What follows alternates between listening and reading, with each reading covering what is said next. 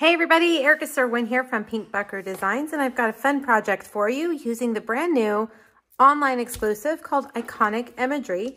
It's a great bundle, $38.50. You get lots of images that will carry you through all of the holidays. You've got fall, winter, Christmas, Valentine's, and these great scripty fonts, and then this great giant die, as well as the dies that cut out those smaller images. To go along with that, I've got the Iconic Celebration 6x6 Designer Series paper pack, and it's got the papers to go with each of those as well. If you were just a beginner, this would be a perfect set to get you started. Now, I'm not a beginner, but I love it too. So take a look at it. You won't find it in any of the catalogs. It's just online.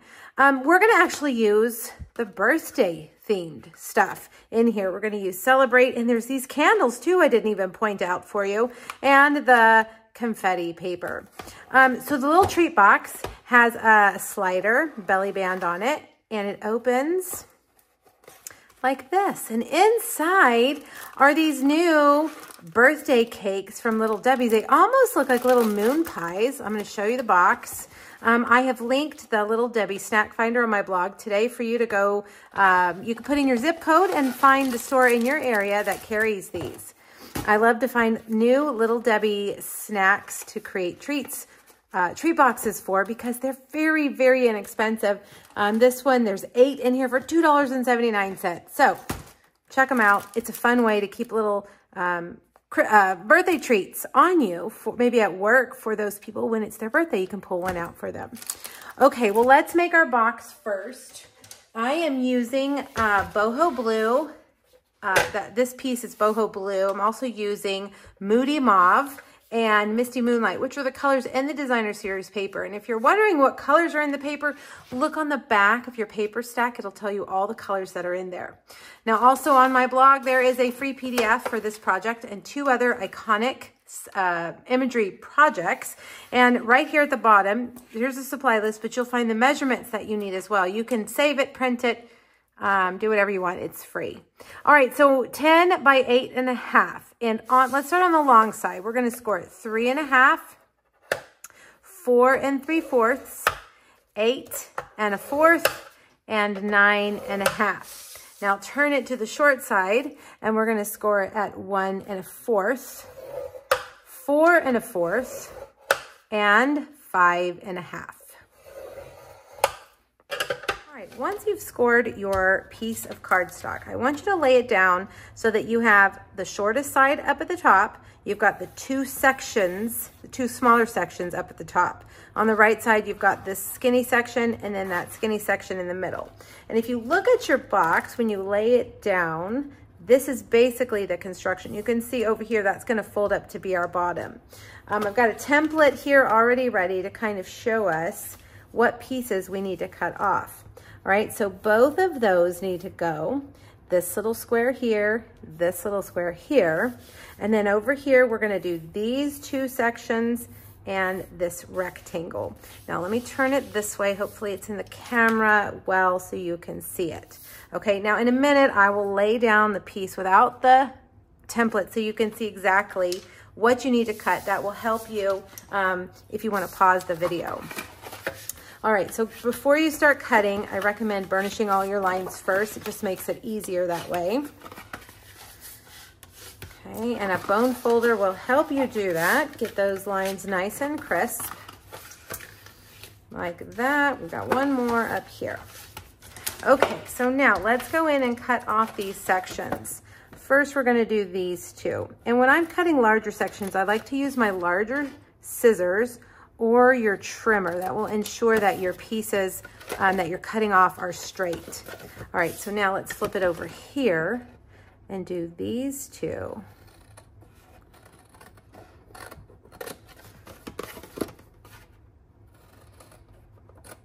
There we go. And now we've got to do this one like that. All right. Now this little flap right here, we need to cut in like that. We're not cutting it off, we're just cutting in. Right here, we're gonna also cut in like that. And then we're gonna cut this square off. And when I cut this one off, I'm gonna kind of do a little angle. We're gonna adhere that behind the other side. So if I cut off those corners, it'll be hidden really well, okay? And now just snip, snip, and snip. Now I'm gonna switch over to my smaller paper snips if I have them. Yep, here they are. And I am going to, on the bottom here, just cut the corners off. Again, this will help you. If you're like me, sometimes my score lines aren't perfect and the edge might stick up over the edge of the other piece. So if you cut off the corners, it kind of just helps you get everything nice and square. And see right there, I can see I cut on the outside of the score line instead of the inside. So let me straighten that one up. All right, there we go. Now you can do that up here on these two. It's not quite as necessary, but you can cut the corners off of those too. All right, I'm gonna lay this down. There you go. That's what it looks like if you need to pause the video to get your piece cut. Hopefully that will help. All right, now we're gonna I'm just gonna use Stampin' Seal for the ease of the video. If I was gonna do this to give as a gift, I would definitely use liquid glue or tear and tape or Stampin' Seal Plus. All right, now I've put glue right there on that larger side tab. I'm gonna fold it down and lay that one down, and that should line up perfectly. And look, right there, I can tell. I always do that. I cut on the outside of the score line. There we go, let's trim that up. All right, so those would fold in there. Now for the bottom, fold in the sides first, and then the back, and then fold the front flap over. That's gonna give you that rounded edge. All right, and there's your box. I mean, it's just really so simple. And we'll put our little cake in there like that. And you fold those over, and that goes over and over like that. All right, now for the paper, I have cut, this side measures 3.5 by 3. So my paper is 2 7/8 by 3 3/8. So we'll put one there on the inside, and then we'll put one on the outside. That little star pattern is really cute too. That would be a great choice. All right, we're gonna put that right there like that. All right, now let's make sure everything lays down perfectly. All right, now I have just a 1.5 inch wide by 11 piece of Misty Moonlight, and we're gonna make this the belly band.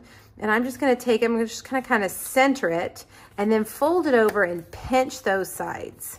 Folding and pinching.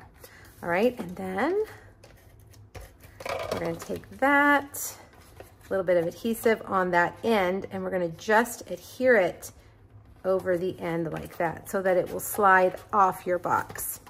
Now we've got this great new ribbon. It's called a Frayed Edge ribbon. This also online exclusive, only online. You'll find it in our online exclusive section of our website. And it comes in vanilla also. Online exclusive doesn't mean anything except you'll only find it online. It's available for purchase for everyone. It's not just a demonstrator special. It's not just for Stampin' Rewards. It's just exclusively online. All right, now trim those, and there we have our box. All right, now let's do our stamping. I love this little candle image. And we're gonna stamp, it's 2-step stamping, and I was lazy and just used one block, okay? We're going to stamp it in both boho blue and moody mauve. And it's 2-step stamping. So I'm gonna take the striped part and stamp that in full strength right there. And then I'm gonna take that fill-in image and stamp off on some scratch paper so that we get that lighter image and stamp right on top. All right, now I'm switching colors, and I'm gonna clean that, and then we're gonna do this same thing in Moody Mauve. This time I'm gonna do 2 of them. 1, 2, and then I always forget to stamp off. Stamp off, otherwise you'll lose those stripes. You won't be able to see them. Ink, stamp off, and stamp. Now, we've got a die to cut these out. And let's see, let me show you the die so you know. It's this one right here. And for the sake of the video, I've already cut them out. So we're gonna do 1 boho blue and 2 moody mauve. Also, there's this tiny little die right here that will cut out the flame of your candle. And they're very tiny, so we're gonna wanna get our take your pick tools here to glue those down. All right, and then the other thing you wanna cut out is a Misty Moonlight heart, which is that die right there. Okay, now let's get a Moody Mauve. Don't you love that name? I think that's such a fun name. Moody Mauve, Spotlight on Nature circle, okay? And I'm gonna just stamp a little heart all over it, also in Moody Mauve. Now, the middle of the circle is gonna be covered, so I'm just gonna kind of focus around the outer edge.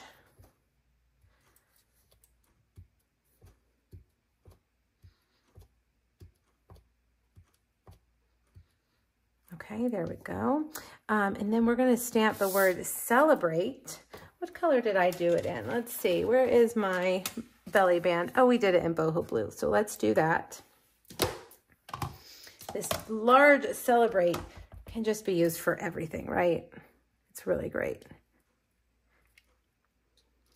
There we go. My stamp is stained pink because I've used darker reds on it. And so when you stamped it with blue, it looked like it was going to come out purple. But it's just a stain. It's not going to compromise the color at all.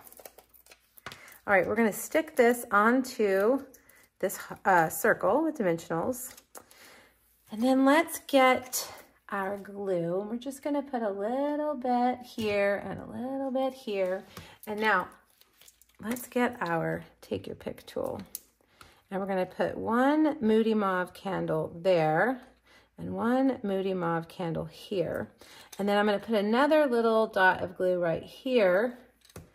And we'll put the other candle, oh, they're just wiggling all around like that. Okay, and then we want to put just a teeny tiny, as small as you can, dot on each of those candles.